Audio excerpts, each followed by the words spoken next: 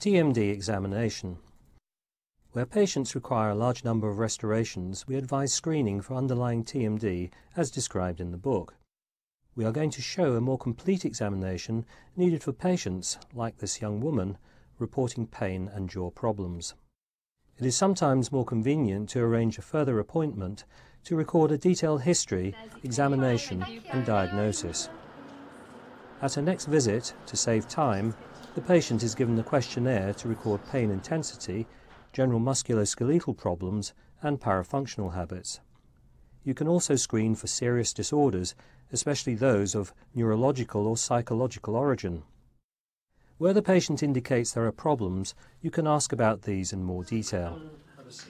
With TMD, it is useful to know whether the muscles, joints or both are affected. To help locate the origin of the pain, ask the patient to map out areas of discomfort. Around here and going right the way to here and all the way down the side of my jaw.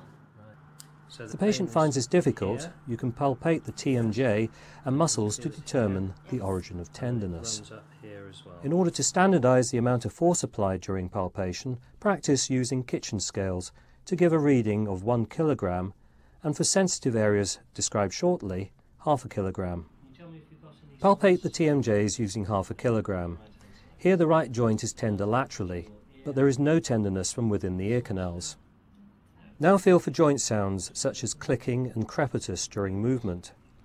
Repeat opening and closing 3 times to ensure consistency and eliminate false findings. Then repeat jaw movements to the left and right 3 times, and forwards 3 times. There is a slight click of the right TMJ during 2 of the protrusive movements. Now palpate the muscles. Start with the neck, as trigger points in the neck can refer pain to the head and jaws. 4 areas are palpated. Firstly, sternomastoid. Secondly, the posterior intrinsic neck muscles. Thirdly, trapezius right up to its skull attachment.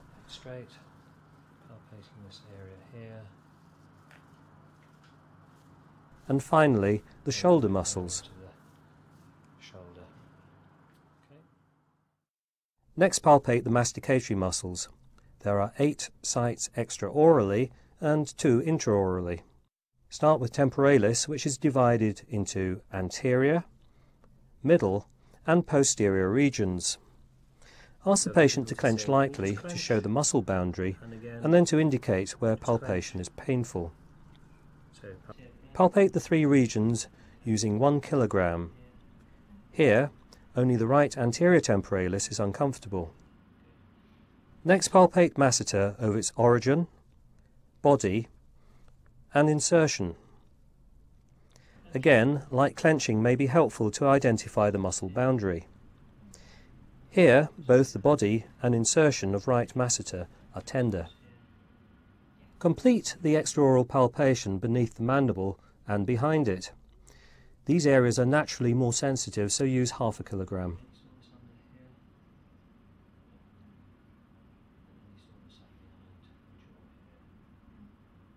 Now palpate the 2 intraoral sites using half a kilogram. Firstly, using your little or index finger over the lateral pterygoid region. This is up in the buccal sulcus, behind the maxillary tuberosity. This is where you need to position your finger.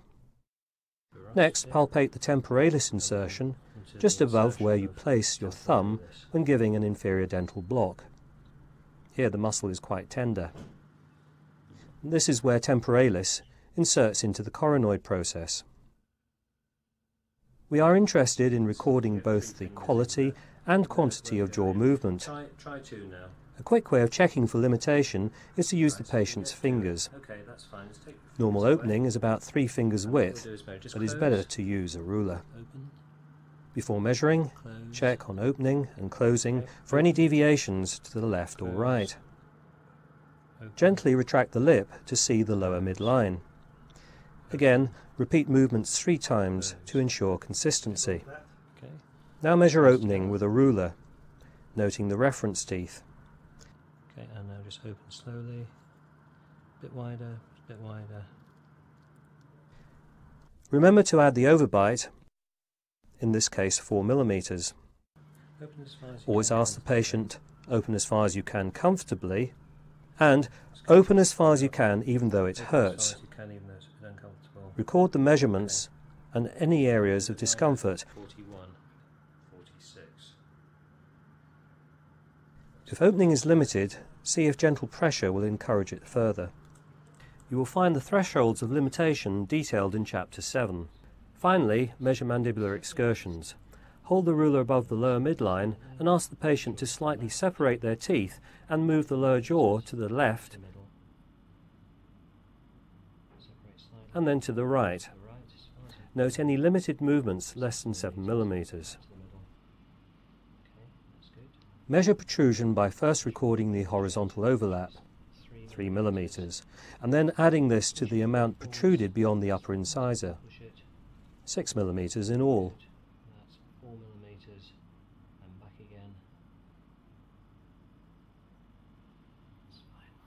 In summary, our patient has pain over the right TMJ, a slight protrusive click, 4 sites of masticatory muscle tenderness, and slight limitation of protrusion.